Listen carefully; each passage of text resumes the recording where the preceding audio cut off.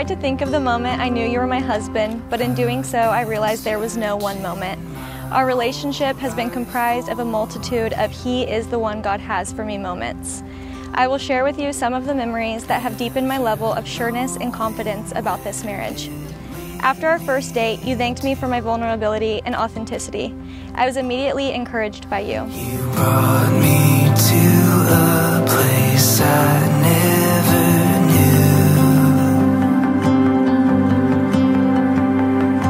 Every moment still a mystery. Dear beloved, for so long I wondered what my future looked like, where I would be, what I would do, and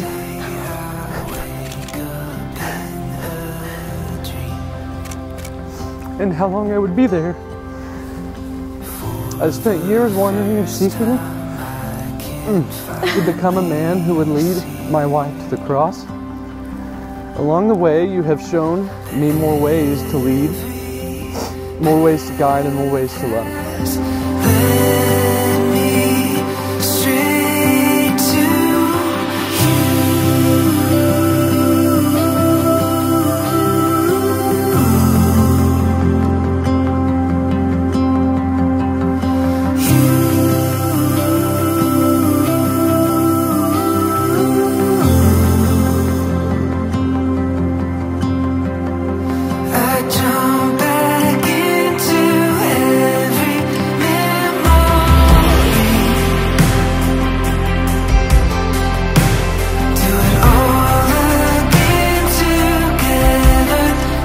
Show me grace, forgiveness, and gentleness, and continue to lead me and others around you in what compassion and righteousness looks like.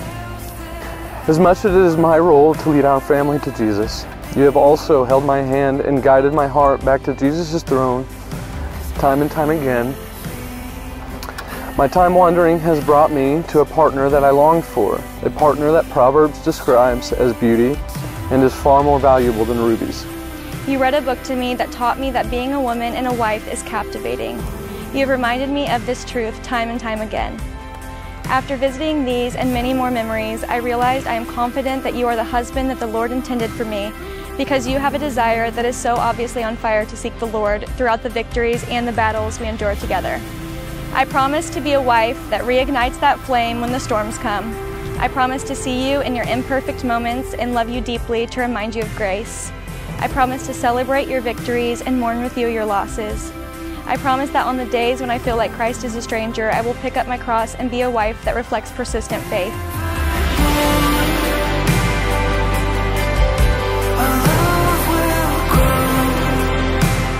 I treasure your worth and cherish your heart for our Father and for His people.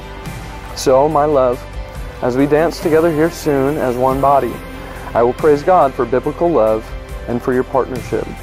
Following your leadership in this marriage is my deepest honor, but on the days our lives are imperfect and that role is a heavy one, I promise to come alongside you and remind you that Jesus is leading our lives, freeing us from the burden of saving ourselves.